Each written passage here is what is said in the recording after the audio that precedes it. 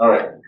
So, yeah, so Tim talked about, following a hard act to follow, so like I kind of feel like it's like one step down, It's just like we had 3 excellent medical talks, and I'm not going to talk about any medical data whatsoever. But my justifications is also going to be short, so that we only have this much stuff to worry about.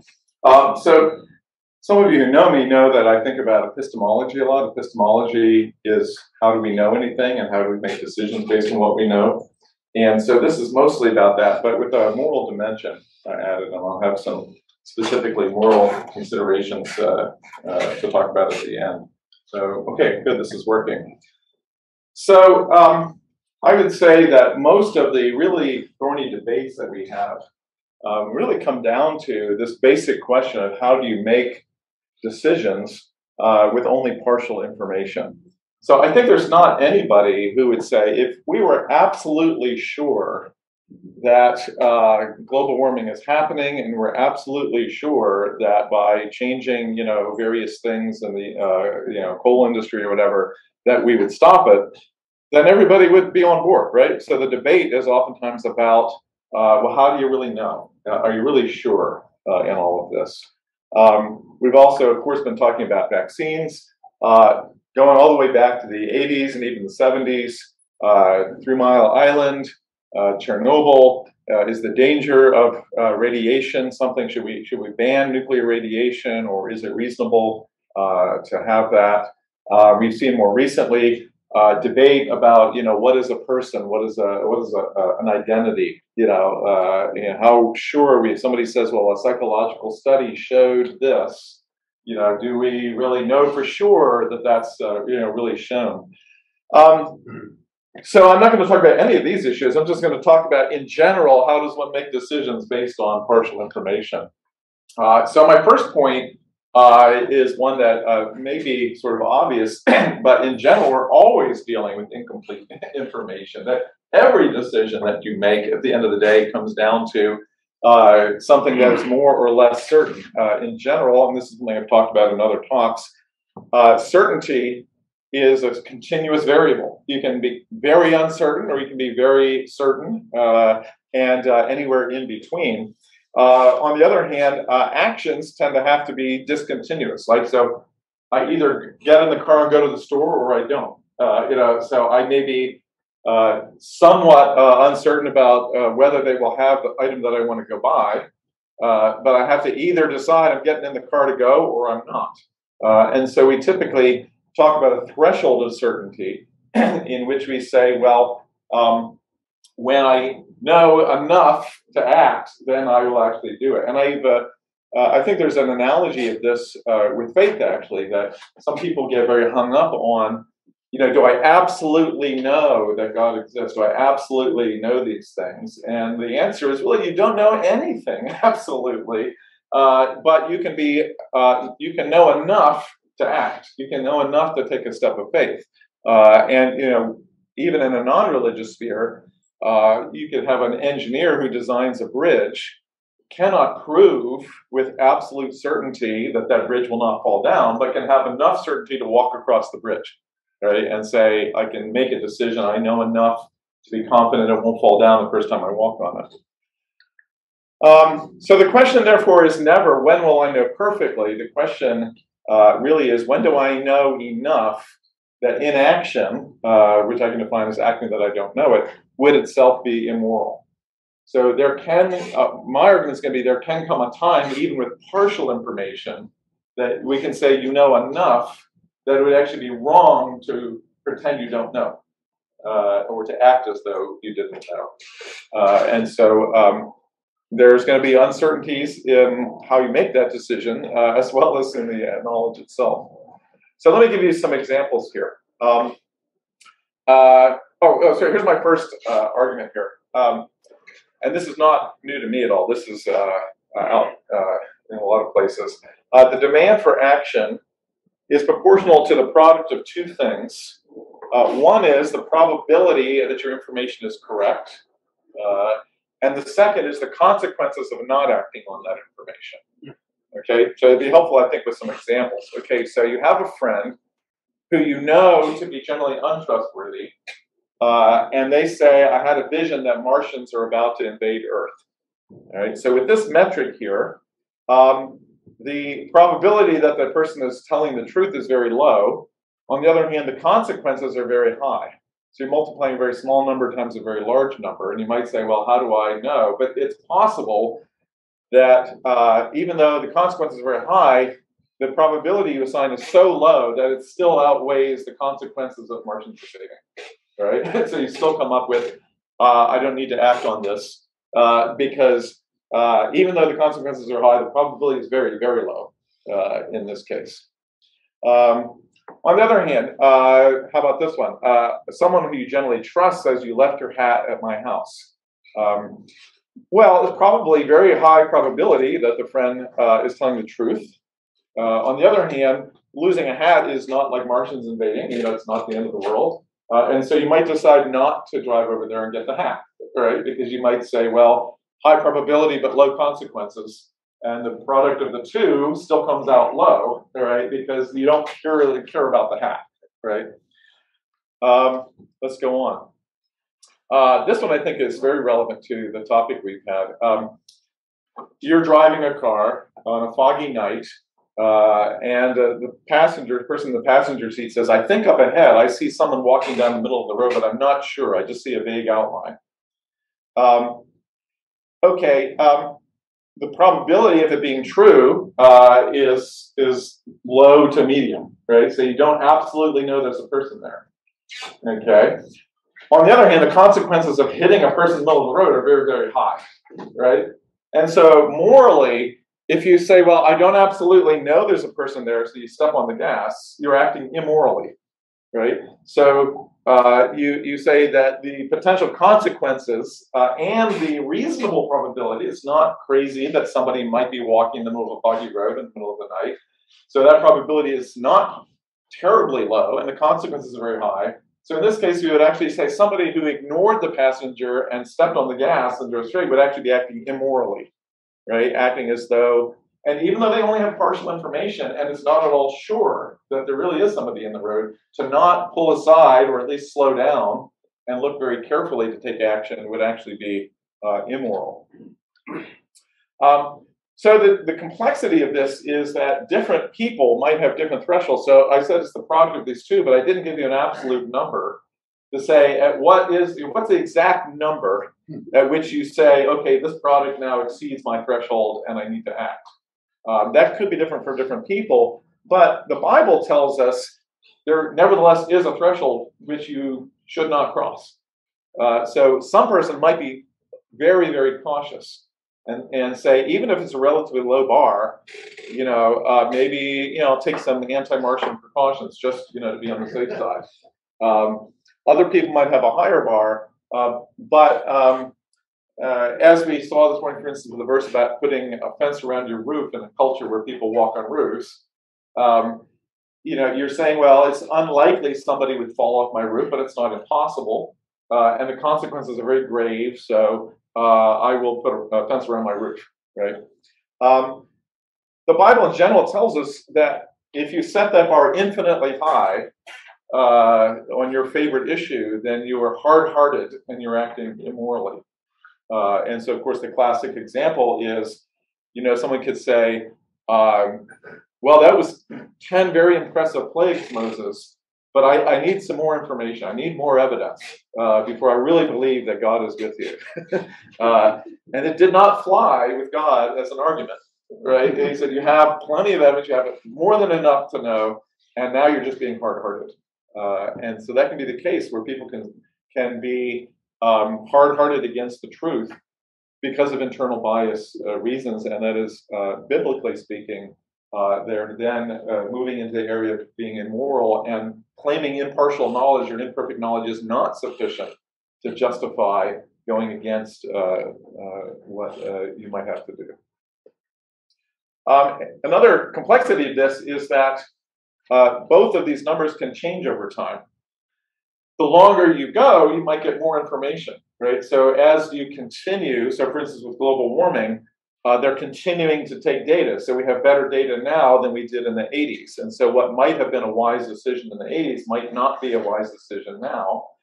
We also have more information about consequences. So we might say, well, we've done studies and we found that actually if the Earth gets 5 degrees warmer, it's no big deal. And so we'll be fine. And so your conclusions about this can change over time.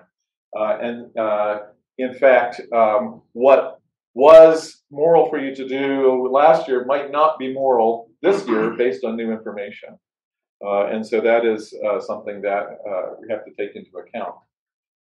So wait and see often is a wise initial approach, but remaining in decision forever is not always wise and can actually be foolish. Sometimes you need to take an action or because of your information now becoming more clear. Okay, so my second point, I think I only have 4 of these, so we're doing pretty well on time here. We did hear about this morning. The consequences of an action almost always require cost-benefit analysis. In other words, every action usually has both negative and positive things that can come from it. And again, your assessment of what could happen is based on impartial knowledge, right? So you're assessing it might be good or it might not. But in general, you're adding up costs and benefits. We heard about that in previous talks. So an example of this is one that actually I remember out in California. I heard it was a real political issue at one point. How much arsenic should we allow in our water supply? Well, you would think the answer is none. Why should we allow any arsenic in our water? That's terrible. Will poison people. But of course, there's very, very little, and there's absolutely none, right? And scientifically, to literally get rid of every single arsenic atom in that water is enormously expensive. You'd probably have to put it in a nuclear centrifuge in order to get every last arsenic out. And so that means if you want the water supply to be absolutely free of arsenic, you're going to have to run the entire water supply through nuclear centrifuges, which use a power grid the size of the Tennessee Valley Authority, to get rid of every last arsenic atom. And that would then cost enormous amounts of money, which might have gone to something else that would save people much more directly, right? So oftentimes, it can sound very good to say we should have a zero threshold, that if it's risky, we must absolutely get rid of it. But it's sort of like with the driving analogy that we were talking about earlier. You can get to a point where you say, the risk of this is low enough that tolerating some is okay. And the cost of actually removing all risk is worse than what the potential savings is.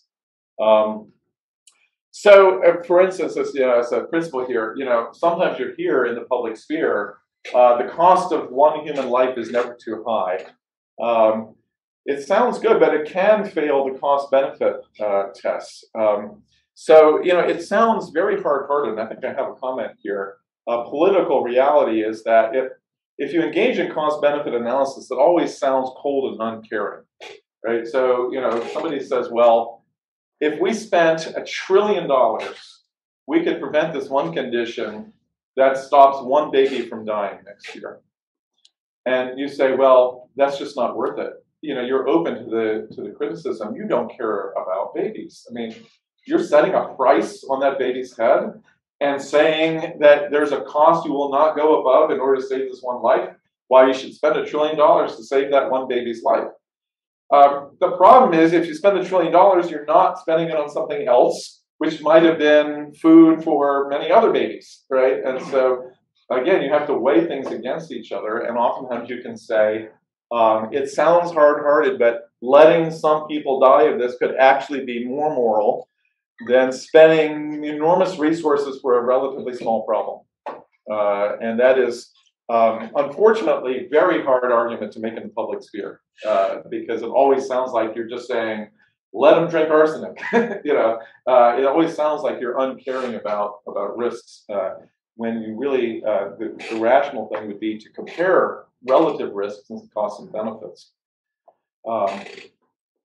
So in general, I would say in our internet world, one of the problems in the public sphere is that we live in a world in which statistically insignificant consequences are often amplified. You can read about, one shooting in Florida in the past year, or you can read about one person who died of a vaccine or something like that. And we don't have a sense of perspective. There's been, I believe, studies, although don't hold me to this, but my experience is people really can't grasp a number larger than 10. We generally think 1, 2, 3, 10 large. And so, saying to somebody, the odds of this are 1 in a million, and the odds of this are 1 in a billion, sound roughly the same. And mentally, I don't think that we can actually really grasp the difference of those numbers. And so we tend to compress the really big risks, and we tend to magnify the small things that are right in front of us in our face in an image on the internet. And so it becomes very hard for us to apply a rational cost-benefit analysis. And it's exacerbated by the fact that journalists and bloggers make money by sensationalizing dangers. And we've talked about this at past meetings. I don't know that we've really talked about this meeting. There is sometimes leveled the accusation, oh, you're working for Big Pharma, or you're working for this company, or there's a profit motive here. So clearly you would be biased. But what never seems to be questioned is, do you think that journalists and bloggers are not concerned about money? In fact, they also have a profit motive, because the more hits they get, the more they can sell their ads. On the internet, you have a direct 1-for-1. Every time somebody clicks on your site, you get a penny from the advertiser, or whatever it is. If you're a big site, maybe a dime or something like that. And so the more hits you get is directly money in your pocket on these blogs. And as Tim was mentioning, for some people, it doesn't even need to be money. Just being famous is good enough for a lot of people, right? If I wrote a blog and it got 1 million hits, that just makes me feel really good.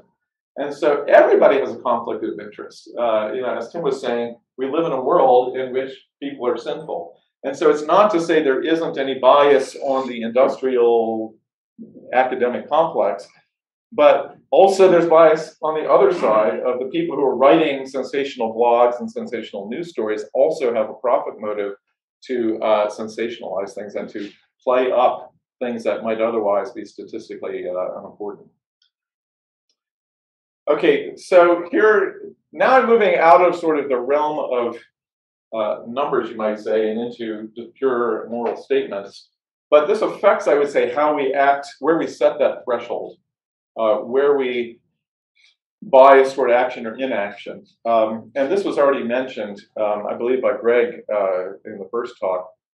In general, I would argue biblically, we should have a bias toward corporate action, which needs often to be deference to authorities. That is a very controversial thing to say in our day, because we live in a culture in which we hate that.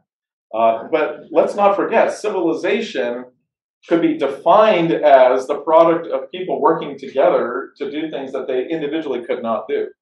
And in many cases, you need to have an authority structure. You cannot make a train grid with a lot of railroads without somebody organizing that endeavor. Whether it's the government or whether it's an industrial hierarchy, there's going to be a plan and people implementing that, and a lot of people taking orders in order to build train tracks and to build trains. And if you don't do that, you don't have a train system, and civilization starts to break down. The political reality, of course, is we're all rebels at heart. It's not on one side of the aisle or the other. Every one of us hates to be told what to do, and we all want to be the one to tell other people what to do. And that's always been, and I don't think that's going to change. So one of the arguments that sometimes people make is, well, but we know that tyrannies exist, right? So we know examples of oppressive authority. So if we're biased toward deference to authorities, and Greg mentioned this as well, is this just the first step of a slippery slope toward a dictatorship?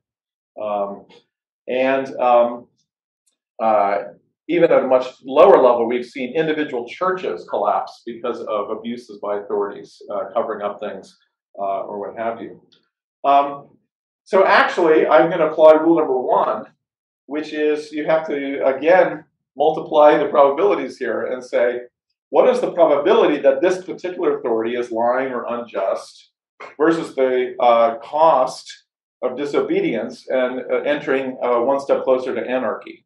And what seems to me is often neglected is that people don't count. Anarchy has a cost, right? In this cost-benefit analysis, anarchy, the collapse of society, is a real, tangible cost, right? So if you say every one of us wants to do what's right in our own eyes, have you counted the cost of what anarchy looks like?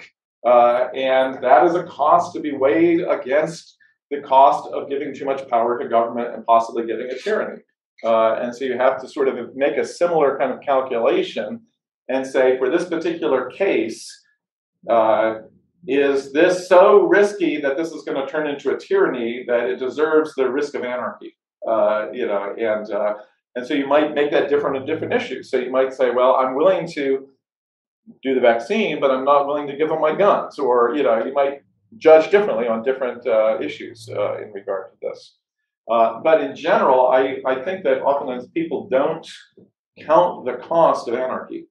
We just seem to think that everything's going to run normally, no matter what, because we've had a very successful authority structure for 200 and some years, and we don't count the cost of what real anarchy looks like. But if you go to some countries of the world where it's truly in anarchy, it's a disaster, and there's deaths that are associated with anarchy. When you can't, if you're in a country where you can't trust that anybody will follow the rules, that's not a good place to be. That is a place of anarchy, and there are many places in the world that are like that.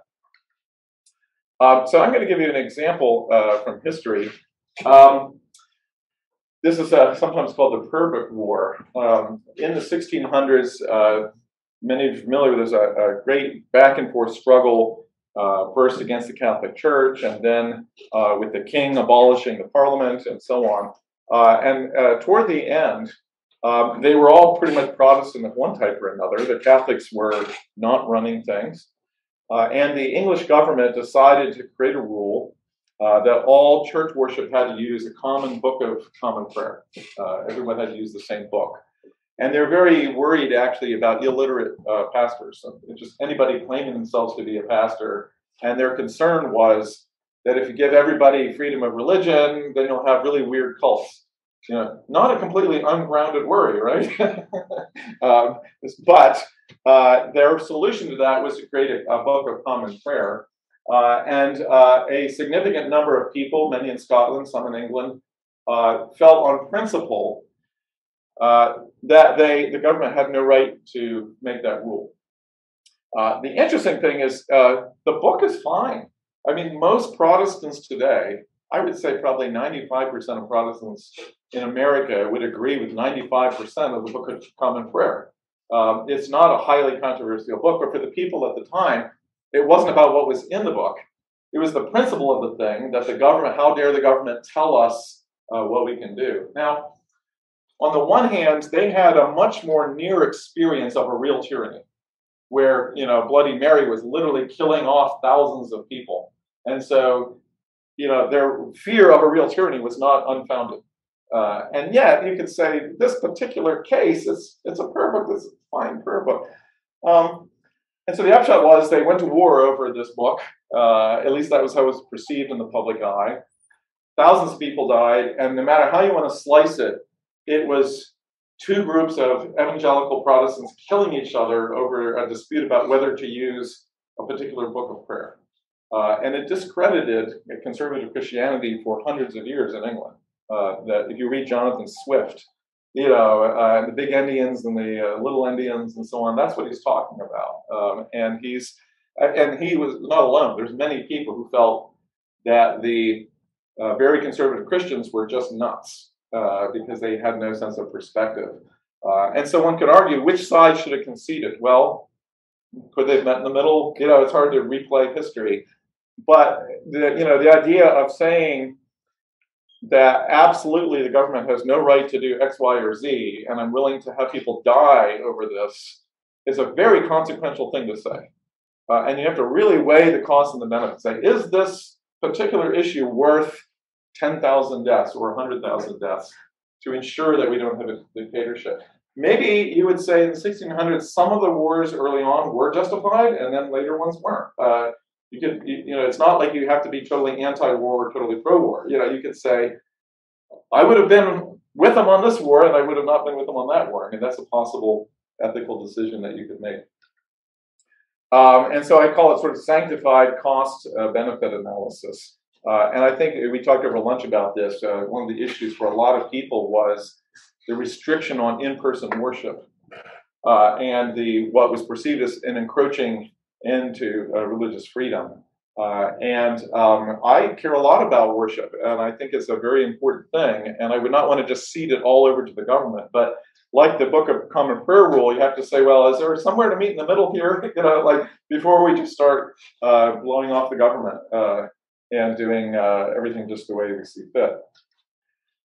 The political reality on this is that compromise and centrism always seem weak, and extremism always seems more strong and virtuous. It's hard to say to a young 20-something, you should not be extreme. You should try to be a compromiser. It sounds like an old guy, talking to young people, saying, but oftentimes not being extreme is the most wise position. Okay, this is my last point then, and this has also been mentioned this morning by Greg. In general, if we're hovering on the edge of one of these probability decisions, our bias should be toward restricting our own freedom to reassure others. And I have a couple of quotes of Paul here. Why not rather be wrong, suffer wrong, and why not rather be defrauded than to harm your brother? He also explicitly says, we who are strong have an obligation to bear with the failings of the weak and not to please ourselves. So even if you believe masks are completely useless, I would say, Romans 15:1 says, unless there is clear harm to you for wearing the mask, then you should defer to wearing the mask to make your brother, your weaker brother. You are the strong one who is strong against COVID, but you should bear with your weaker brother in cases where that will encourage them. So I use this as an example. Suppose you have a small child and you're putting them to bed, and they say, check to make sure there are no monsters in the closet. And you're tired, you want to go to bed, you suspect this might be a delaying tactic. So, the probability of there actually being a monster in the closet is low. On the other hand, the cost of checking is also low, right? And so I might say, for the sake of my brother's conscience, I will check the closet because it does very little harm to me and it makes them feel better, right? And so sometimes we can do things that on our own. So if I sat down and gave a lecture to my child and said, look, there's no reason to expect monsters in the closet, you're being immature, it would be actually much easier to just go and check and make the child happy, right? So sometimes, again, I can do something at low cost to myself if I perceive that it will be a benefit to my brother or sister. I lied, that wasn't my final point. I have a list of just a few thoughts about how to build trust. We were talking about this on the web the other day. Interestingly, the rate of vaccination in Western Europe is higher than the US. The rate of vaccination in Eastern Europe is lower than the United States. Why the difference? Well, if you know people in Eastern Europe, they have a long history of untrustworthy governments, which are communist or just outright corrupt and so on. And so there's a general distrust of government. And so our options, if we're in Eastern Europe, so to speak, but also in the US, where at any given point in time, half the people don't trust the government, right? So whichever way it flips, the other half will not trust the government. So we could just rebuke the masses for not trusting us. It's unlikely to bear fruit. That's a strategy that's been tried. We could try to gain control of all information so they have to trust us. They have no other information. The internet makes that very, very hard at this point. That used to be a strategy many governments used. Just control all of information. That is almost impossible these days. Even in China, they're trying it, but the information gets in, and people have VPNs and so on. And the third option is to actually try to do things to build trust, to convey to people your reasoning why these things are good and worth doing, and build their trust in that. And so along these lines, we've talked about this a little bit at this meeting. I don't know that a lot of scientists appreciate how damaged the reputation of science is by the last couple of years of major retractions. Like saying that you cannot go to a football game because you'll spread COVID, but you can go to a riot, that's okay, was incredibly damaging for the reputation of science. And whether or not you think the cost benefit is okay, it destroyed the credibility for a lot of people. In general, arrogance and dogmatism, the statement, believe science, offends me as a scientist. It's basically saying science is dogma. And we just have a whole meeting about how science changes and our information grows and changes over time. And so we shouldn't use things like that. And even there was, I think it was Fauci who said, I am the science. If you disagree with me, you are disagreeing with the science. There also has been damage done because of famous examples of, for instance, the study is on tobacco being suppressed and so on. Interestingly, over lunch, I didn't know this. In the 90s, I had several doctor friends who told me about all of the benefits that pharmaceutical companies would give to them, money, trips to Bahamas, and I was told that stopped, that there was an internal sort of arrangement that they don't do that anymore. So there is self-correction in the system. So I would say one of the things we should be willing to do to respect the public is to tell them scientific recommendations change. And not say, believe the science dogmatically, it never changes, but to say, yes, we do change. And so at any point in time, we're saying, right now, this seems to us the best, wisest thing to do, given the information that we have right now. Please trust us to do this, because we really think the data is good, but we can't promise you that it's absolute, and it might be next year that we have to change our story. Allow them to see how science works. Tell them on benefit, like the cost benefit, we believe the benefits far outweigh the cost of this, but we're not going to pretend there are no costs. And it was interesting in the lead up to this meeting, just talking to people in my church who were advertising at the church, not numerous, anecdotal story, right? So 2 or 3 people in my church in the last couple of weeks said to me something to the effect of they asserted X, Y, or Z with huge dogmatism, and then they reversed it. And that just, I don't trust them at all anymore. And so I think we have to really be willing to say, it's not dogma. Like, we're just saying to you right now, this is the wisest course based on the information that we have. And it could change, but we trust you to understand that we don't know everything perfectly. And then also, we were talking about this over lunch. I think actually, one of the stories that we have, there's the famous stories of the companies pushing infant formula for people who didn't need it, or suppressing studies on tobacco. The fact that you know about those stories and the fact that they aren't happening is actually an evidence of self-correction in the system, right? That there are many lawsuits that have been filed, and Jonathan was talking about there are lawsuits ongoing that prevent exactly that kind of thing and make it much harder now than it used to be. And so there is self-correction in the system. And, you could turn that around and say, what are the self-correction systems for bloggers? So what, if a blogger posts a story that's outright fraud, what are the checks and balances for self-correction for that person? Does they have an accountability network?